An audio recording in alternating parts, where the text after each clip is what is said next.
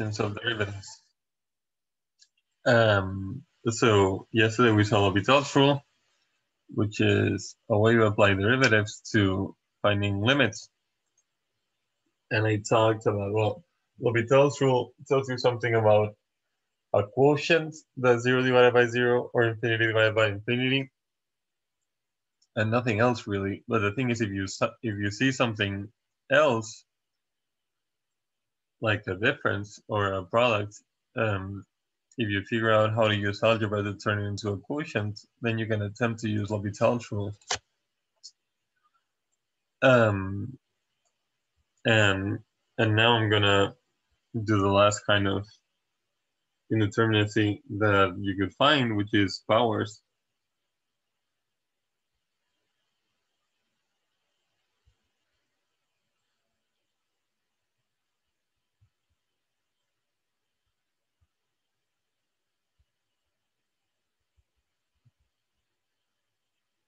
So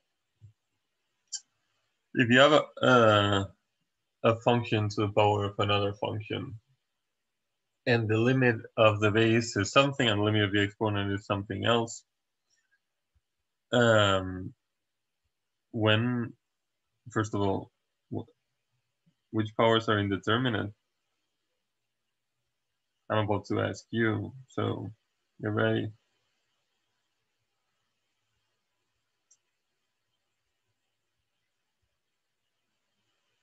So 0, 1, and infinity could give you trouble. So I guess we're choosing among these 9.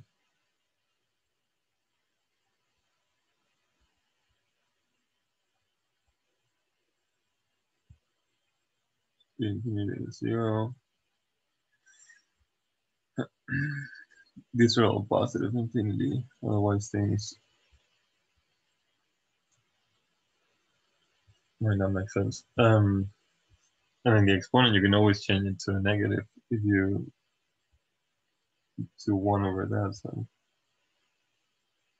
So some of these are not indeterminate and some are. So the question is which is which, and I'm gonna ask you. I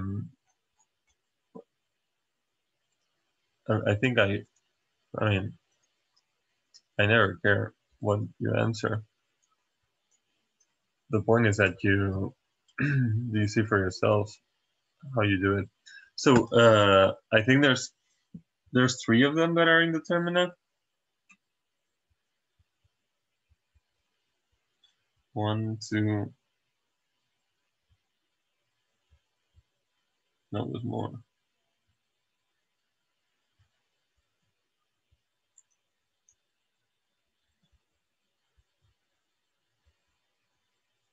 1, 2, 3, 4. 4 are indeterminate.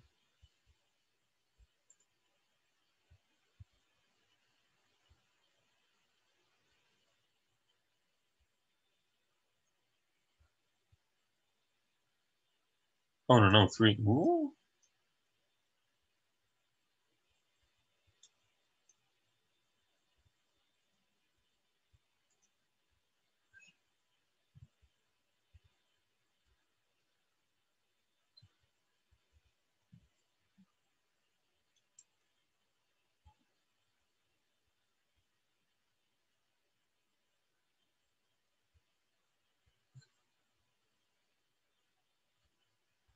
This is so interesting.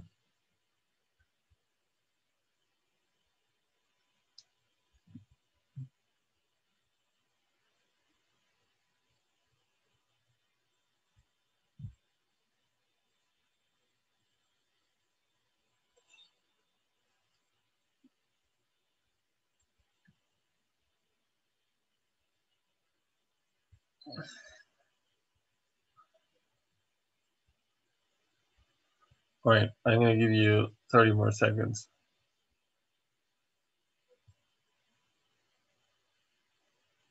Some of them have no votes. One of them has no votes.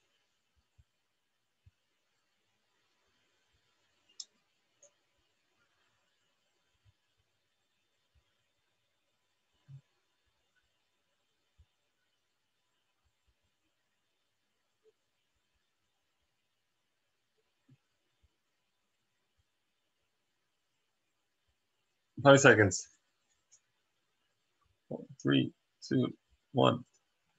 All right, well, very close altogether. I guess which 3 won? 0 to the 0, which is indeterminate. 1 to the infinity and infinity to the 0. Oh, so you got it correctly. And the 4th one, which is not indeterminate, is 0 to infinity. All right, great job. Right, so democracy worked. Okay, so 0 to the 1 is definitely 0. I mean, taking the exponential is a continuous function, I guess, in both variables. So if unless I'm taking 0 to a 0, all of these have a definite answer. So now, also, if you take something very large and you take a power of it that approaches 1, it's just still going to be very large. And if you take something very large and you take a very big power of it, it's just going to get larger. So you only get an indeterminacy when things sort of contradict each other. So if you take 0 to the 0, you take something that's becoming very small and you take a very small power of it. Well, anything to the 0 is going to be 1, including 0. 0 to the 0 is 1. But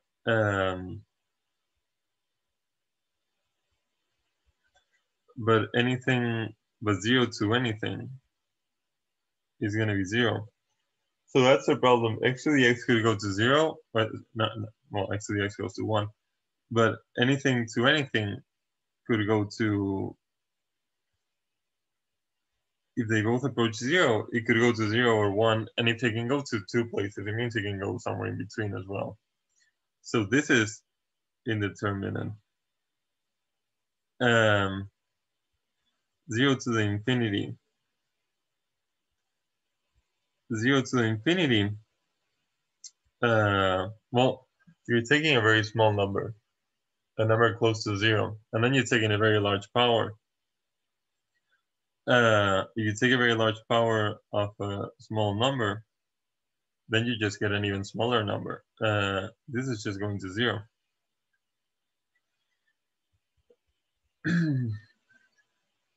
Next, this one is indeterminate. For example, 1 to anything is just 1. But if you take, as soon as you take something a bit bigger than 1, and you take a very large power, you can go to infinity. So this one is indeterminate as well. I guess we're going to see examples. Because taking anything to a large power wants to make it very big or very, very small if it's smaller than 1. But if the base is 1, then it wants to be 1. So there's a conflict there. And finally, infinity to the 0 is also indeterminate, because the infinity in the base makes it want to be very big, and the 0 in the exponent makes it want to be 1. So you got it right. Congratulations. Okay, so what you can always do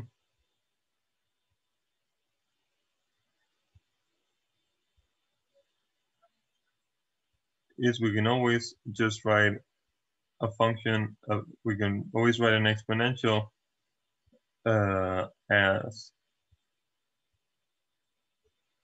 as a product involving a logarithm. For example, if you take logs, you will have that the logarithm of f to the g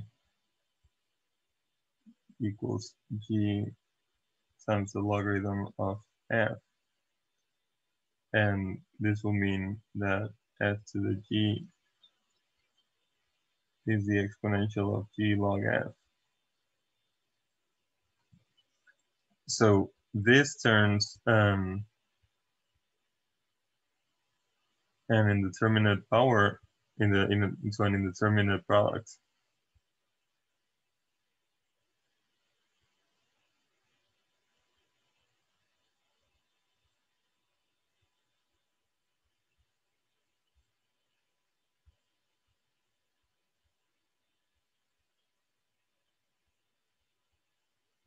And then products I can turn into a fraction very easily by writing 1 over something in the denominator. So 0 to a 0 turns into the exponential of 0 times the logarithm of 0, which is the exponential of 0 times negative infinity. So there's the indeterminacy.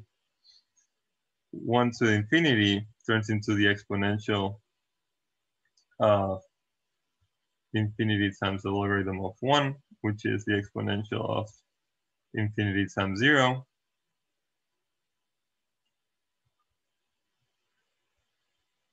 And finally, infinity to the 0 turns into the exponential of 0 times the logarithm of infinity, which is 0 times infinity.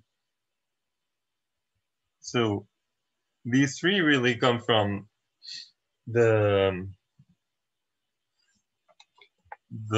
ways that a product can be indeterminate. All right, so let's do an example. Well, at least now we know that if we get any of the 6 that I didn't circle, we just know the answer straight away. What do I want to do? Let's do, so that's the next section.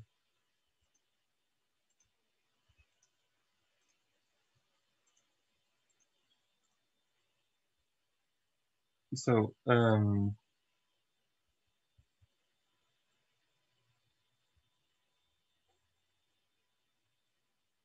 limit as x approaches 0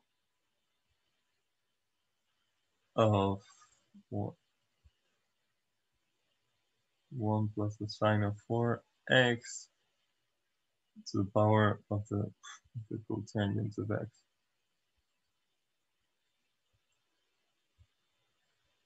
Okay, so so where is this approaching? 1 plus the sine of 0 is approaching 1 because sine of 0 is 0. On the other hand, the cotangent of 0 is the cosine of 0 divided by the sine of 0.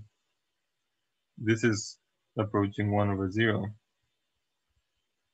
This is approaching positive infinity because if x approaches 0 from the right, then sine is going to approach 0 from the right as well. So this is a positive number. The cotangent looks like this. Okay, so this is 1 to the infinity. So we're in one of the indeterminate situations from before.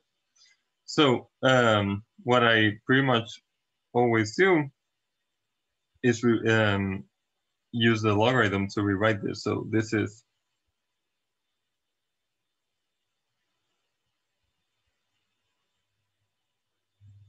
the limit of 1 plus sine x to the cotangent of x.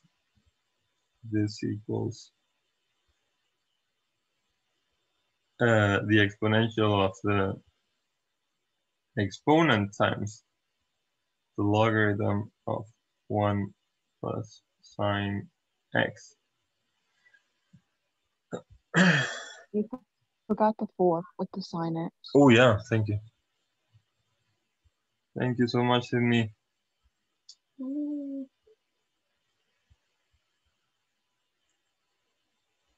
So what I really need to compute is the limit of the thing inside of the exponential.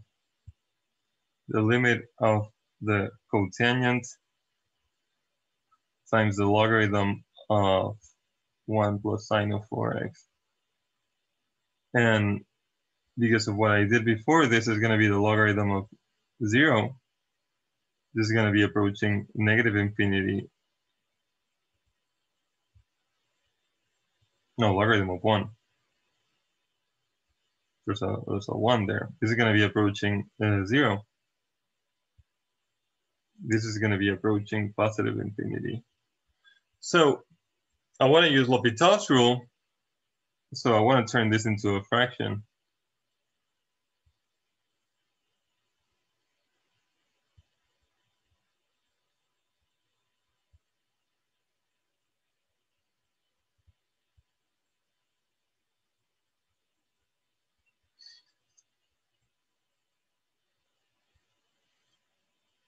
So I should send one of these things to the denominator, keeping in mind that I'm going to have to take derivatives afterwards.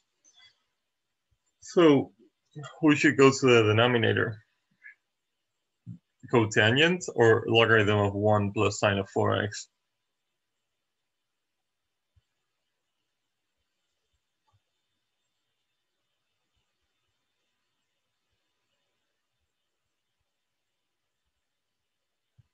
I know I have my favorite to go to the denominator, but I don't know if you do.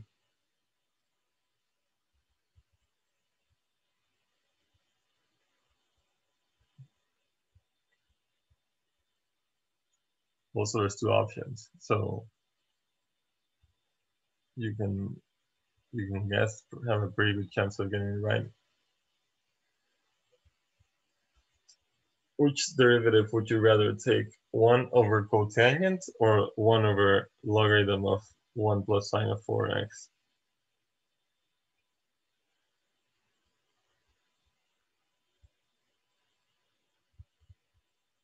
If you don't know which path to take in a problem, just take the easiest one to take. And then if it doesn't lead anywhere, you didn't lose as much.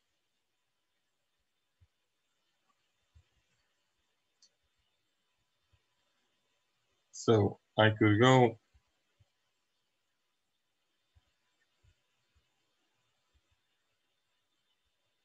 1 over cotangent. All right, 2 votes. I agree. 1 over cotangent is tangent. So let's just leave this nasty thing alone.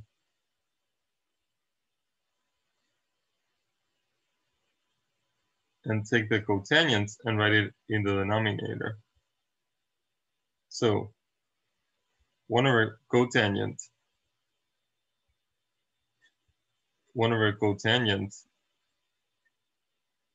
is 1 over cosine divided by sine, which is sine over cosine, which is tangent. So so this is logarithm of 1 plus sine of 4x divided by the tangent of x. All right, that looks like I can do it. So now let's copy it.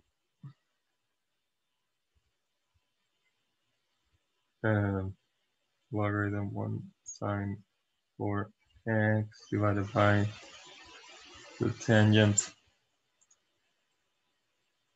So this is now 0 divided by 0.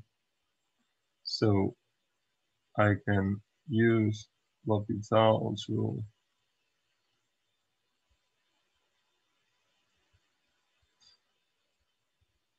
which means I can take the derivative of the numerator and the denominator and try again. So, well, the derivative of tangents I know by heart. It's secant squared. The derivative of the logarithm of 1 plus sine 4x, not so much.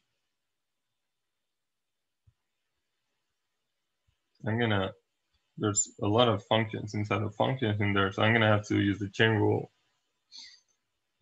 twice. So first I have to take the derivative of logarithm with respect to the inside. Then I have to take the derivative of the inside sine of 4x with respect to 4x. And then I have to take the derivative of 4x with respect to x.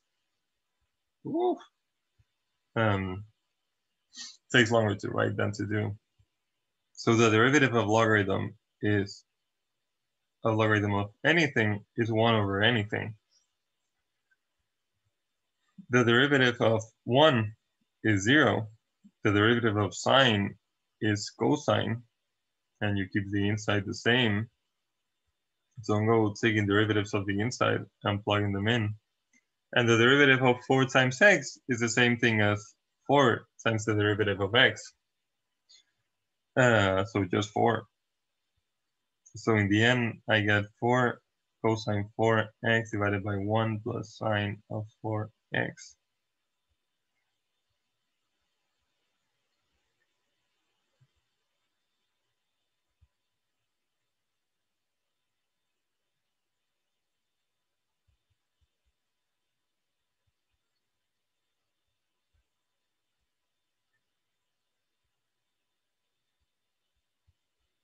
And I think I'm done.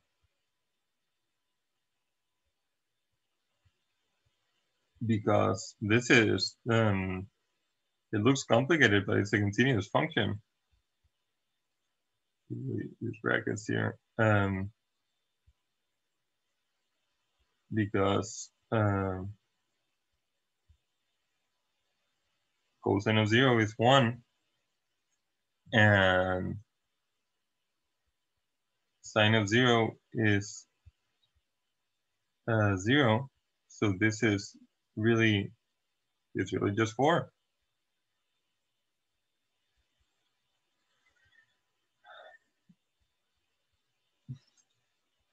So that's it.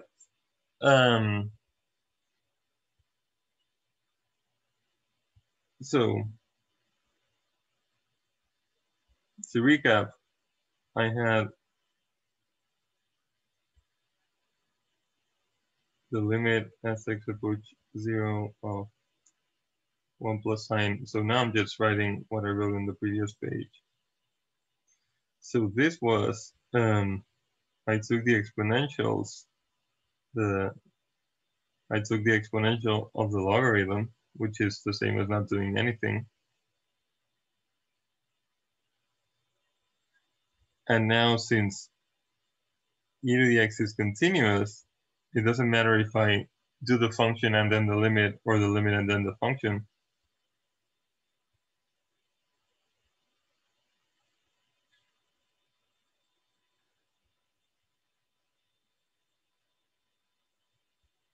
And I just figured out that this limit is 4.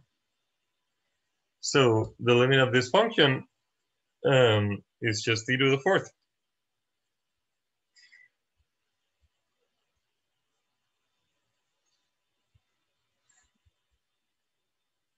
And we're done. Are there any questions?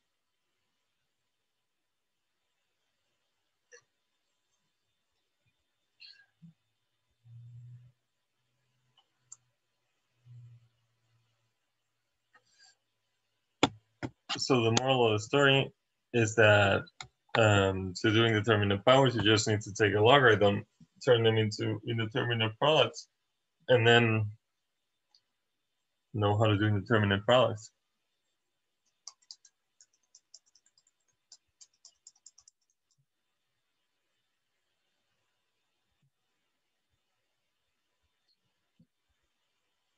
All right, I guess everyone is happy.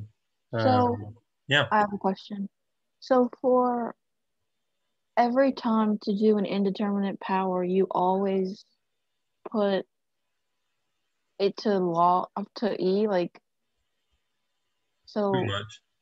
Okay, Um, so it's always going to be E to the function, either the, well, every time, E to the f of x times g of x, basically, well, with the logarithm, with the logarithm. Okay. because this is the same as e to the logarithm of f to the g. Sorry, yeah, f to the g.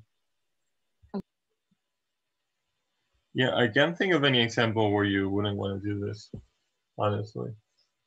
Probably there is, but also they generally tend to be 1 to the infinity, the ones you encounter. Is that a centipede? Ah! No, it'll kill a centipede before it kills me. All right, reflect on indeterminate powers for 1 second.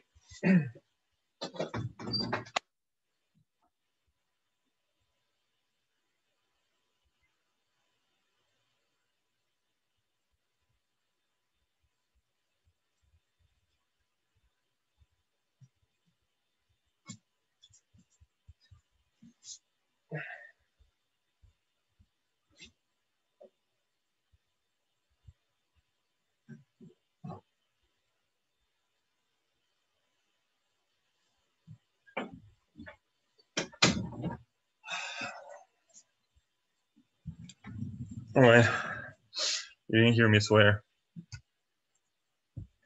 Okay, so next chapter.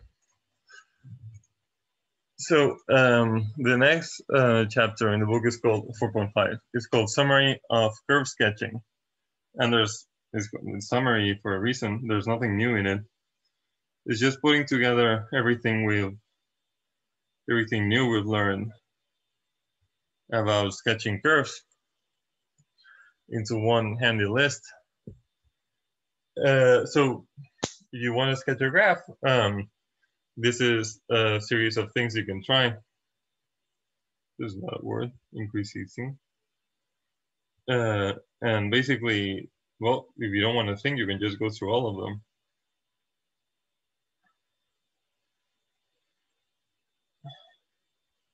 What?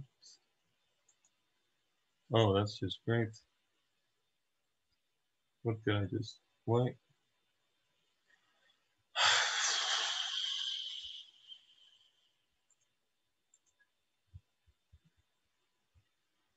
Jamworks is great.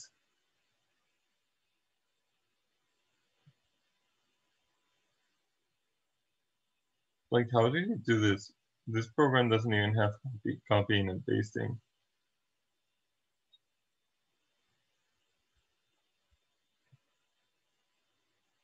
Why would it do that to me? Oh, now it moves. Okay.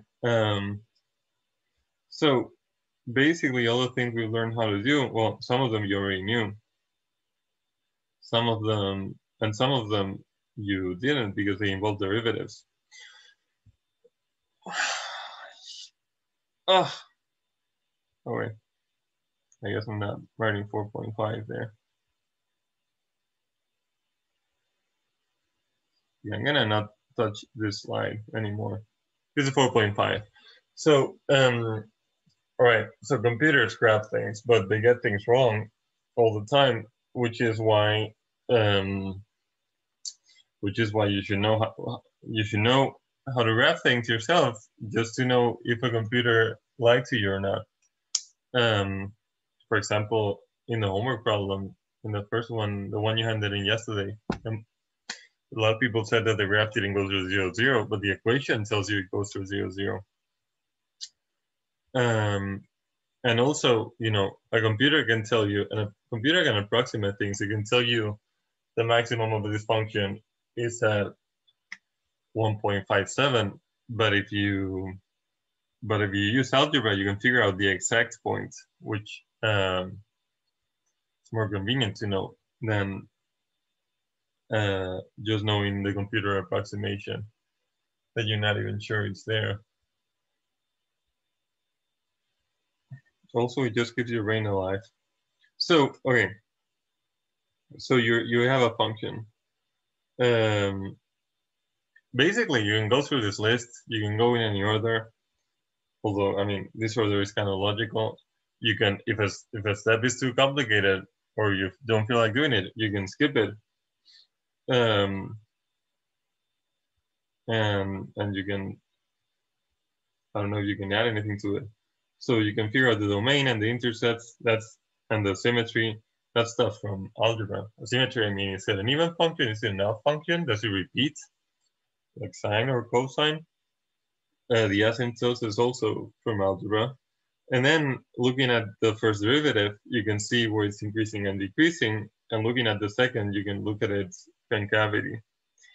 And when you do all of those together, if you figure out all of those, you can really draw a good picture. And yeah, there's just not much more to do that you could tell with your naked eye.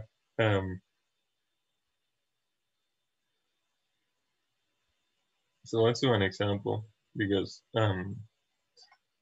nothing to this section except doing an example. So let's say, let's sketch the graph of 2x squared divided by x squared minus 1.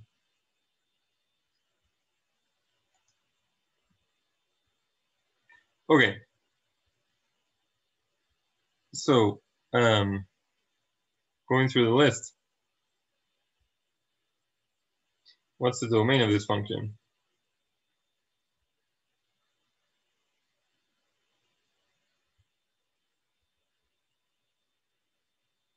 Well, the domain is going to be everywhere where the denominator doesn't vanish. And where's the denominator 0? Plus or minus 1. Plus or minus 1. Thank you. I can see your name. I'm going to guess. I'm not going to guess. I think I know who it was.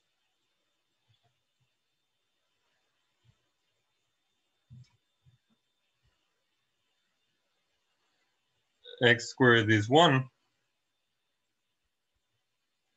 If and only if x is plus or minus 1. So the domain is every number except plus or minus 1. All right, so now I know where to draw and where to not draw. The intercepts, this is probably the least useful thing in the whole list. But anyway, if you remember the y-intercept is convenient because you just find f of 0. The y-intercept is 0, f of 0. The x-intercept, or the x-intercepts, could be more than 1, are the points where f of x equals 0. So there you have to solve an equation, and that might just not be convenient. At least, so what's f of 0? Well, plug in 0. 2 times 0 squared divided by 0 squared minus 1, that's 0. So the function goes through the origin. So that's also an x-intercept. I wonder, are there any others? So what do I get if I make this equation equal to 0? Well, I don't get anything else, because multiplying by the denominator, I get x squared equals to 0. So x has to be 0. So only the origin. I guess I can figure out now. So I know the function goes through the origin. When x is, nah, I'm not gonna figure out. But I guess I can figure out where it's positive or negative, but it's not even worth it. So what's next? Symmetry.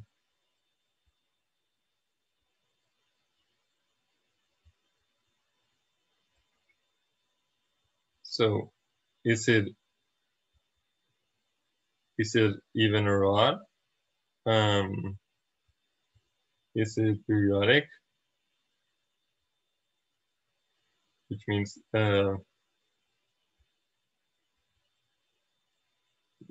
does it repeat every interval? So is it one of these three?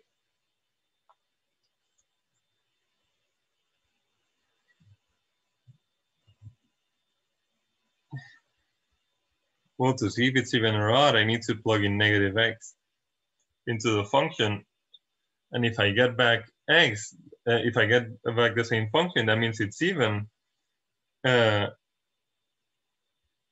if I get back the opposite, that means it's odd.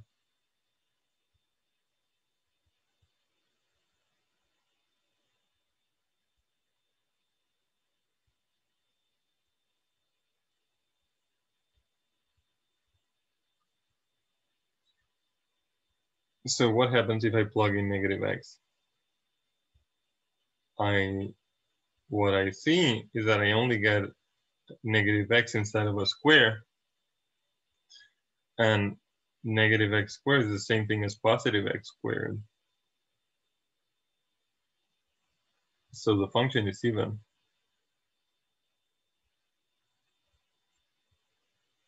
So that's great because it means that it has mirror symmetry around the y-axis. So if I want to, I only need to look at positive x's from now on, and I know that everything else will be reflected. Hold it, Jake. Good job. Everything will be reflected across the y-axis. So really, you only need to do the you only need to have the work. That's why symmetry is great. It saves you at least have the work. Is it periodic? I don't think so. I mean, functions are periodic when they only have sines and cosines and things like that. There's just no way this is periodic. But I mean, if it was, I would find out later. But I mean, rational functions cannot be periodic. For example, if it was periodic, it would have a bunch of x-intercepts repeating every set amount. Okay, so asymptotes. Oh, this is calculus. I don't know why I said this was algebra.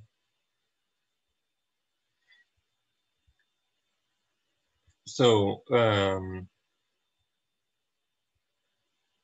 so vertical asymptotes, despite what you might think, happen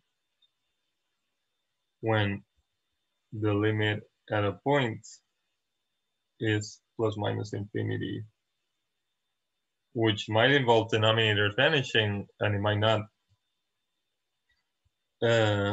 So since, well, the thing is, if this is going to happen, the limit does not exist, the function is not continuous.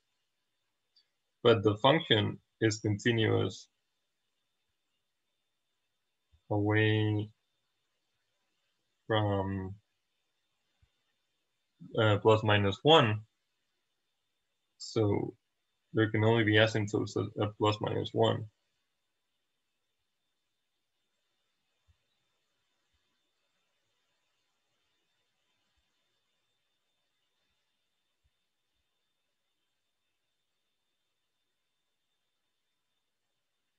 So what's the limit of the function at x equals 1?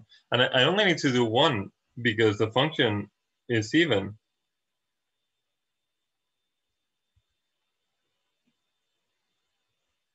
So have the work.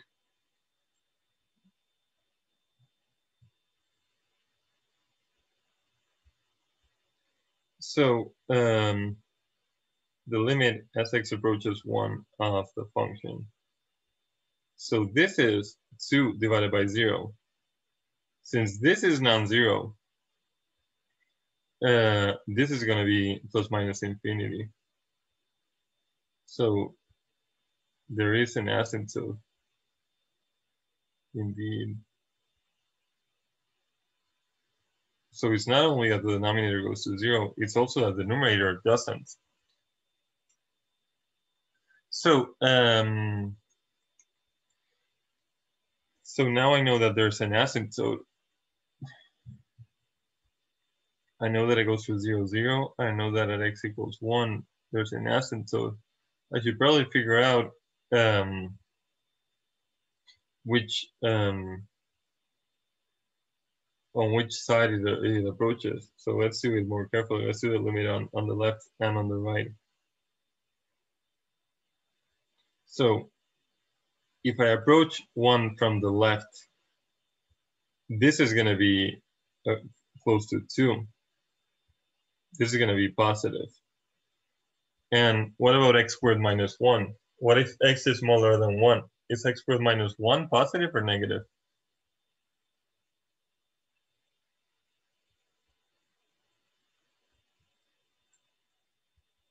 If I take x to be smaller than 1.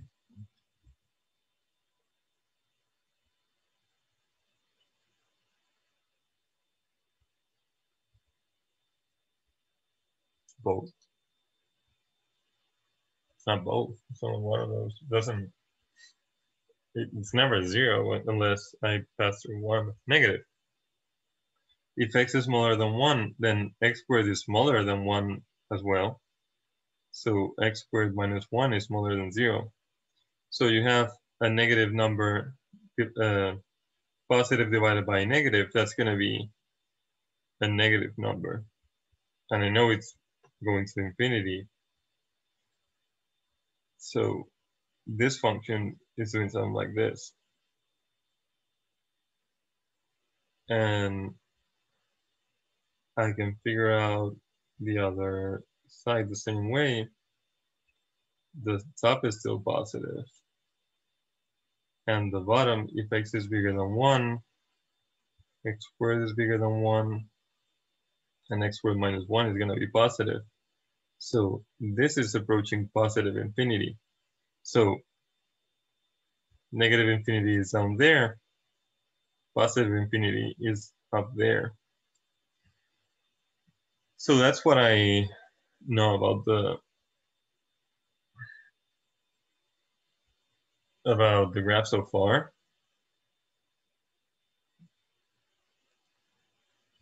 So as always, feel free to stop me if you have any questions. So horizontal asymptotes. Can you go back real quick? Yeah.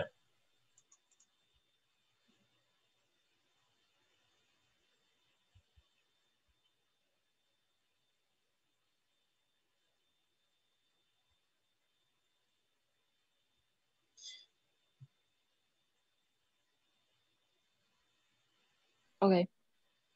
All right.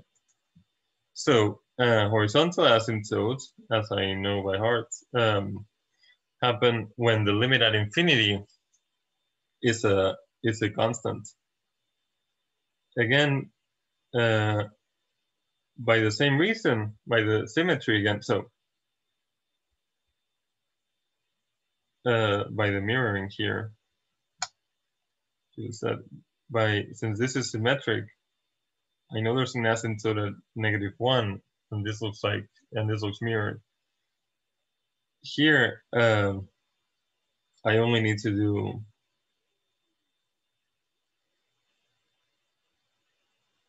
one of them. So let's say x approaches positive infinity. So the limit as x approaches positive infinity of this function, well, you can look at it and know that it's 2. But since we just learned it, let's use L'Hopital's rule. This is infinity divided by infinity. So we can take derivatives on the top and bottom and try again. So this is the limit of 4x divided by 2x, which is the limit of 2. So y equals 2 is a vertical asymptote. Horizontal.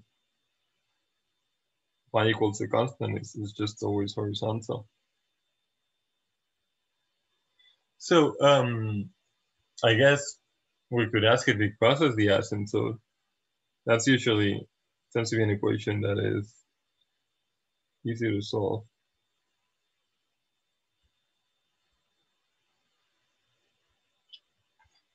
So that means, so if I have y equals 2 and the graph, this would mean that f of x equals 2.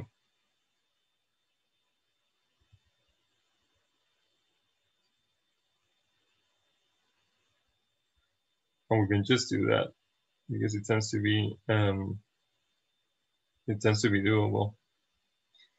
So if I write 2x squared equals divided by x squared minus 1 equals to 2, multiplying by x squared minus 1, I have that 0 equals negative 2. So the answer is that it never crosses the asymptote. So that means that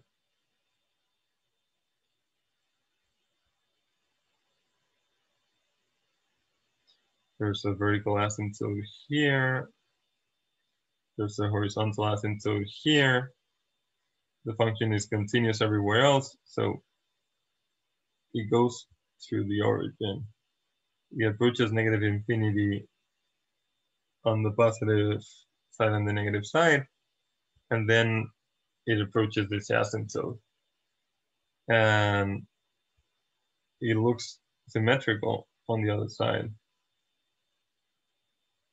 So just draw the mirrored version.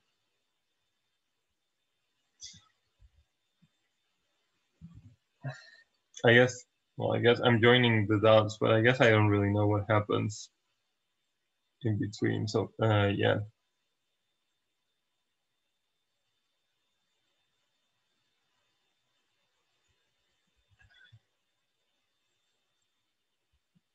All right, so I'll finish this tomorrow.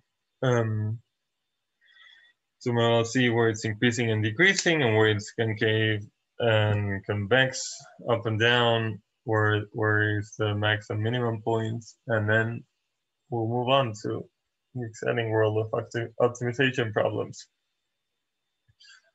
The chapter where the money is. All right, that's it.